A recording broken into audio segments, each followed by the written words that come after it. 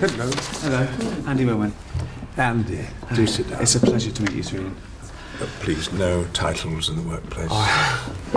Thank you. Andy Millman. Good. Good. Not much theatre work of late. No. Oh, that's fine. You're in good hands here. How do I act so well? What I do is I pretend to be the person I'm portraying in the film or play.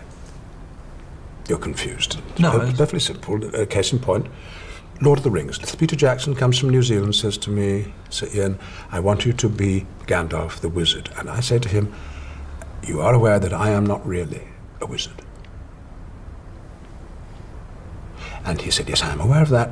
What I want you to do is to use your acting skills to portray the wizard for the duration of the film.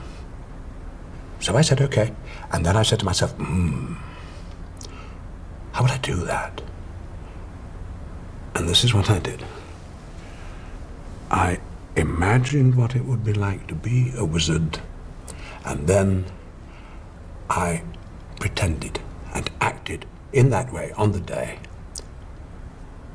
And how did I know what to say? The words were written down for me in a script. How did I know where to stand? People told me. If we were to draw a graph of my process, of my method, something like this: Sir Ian, Sir Ian, Sir Ian, action. Wizard, you shall not pass! Cut! Sir Ian, Sir Ian, Sir Ian. Okay. You see? Yeah. So now you would be pretending to be John in this play. And how would you know what to say? Well, the words would be in the script. Yeah. And you would learn the words. You would not have the script on the night. And that goes for everybody. There will be no scripts on the night. You learn the words. Yeah. No, and I speak them as if you were saying them for the first time. I didn't think we would have the script. No, but you won't. No. Because if you did have the script, it would break the illusion, and the whole thing is illusion. Do you see? You are not really John.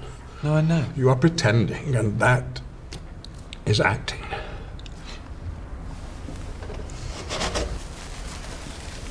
It's a new play by Charlie Hayward. And as I say, you would be the part of John. And you're in love with Fran.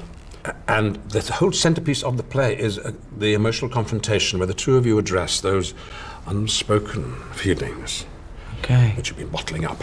That sounds challenging. Oh, I hope so. Yeah. And I don't know, is it anything that you've been... Oh, definitely. Yeah. Great. So let me introduce you to the team. Yes, that's lovely.